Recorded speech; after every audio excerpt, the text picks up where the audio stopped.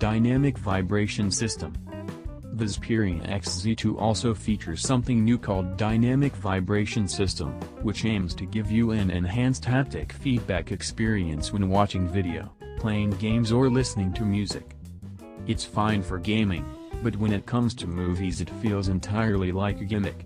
We get how it's an enhancement on a PS4 controller to have this DualShock type functionality, but when watching a movie on a phone it just irks.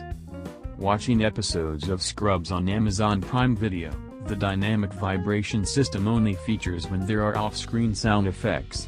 At no other times are there vibrations, even if there's a collision on screen, a situation where we'd expect to feel something from the Xperia XZ2.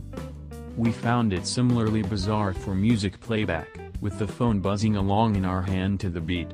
It's certainly different, but we wouldn't say it necessarily enhances the playback experience.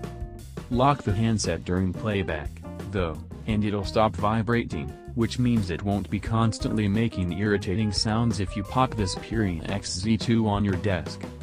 You can adjust the vibration level of the system, with mild, normal and powerful options to choose from.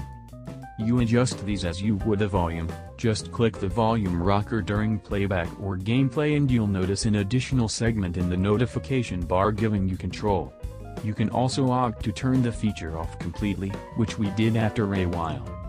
The dynamic vibration system is a fun addition best suited to gaming, but it's a feature we could live without, and the additional battery drain, although minimal, isn't worth the limited experience it provides.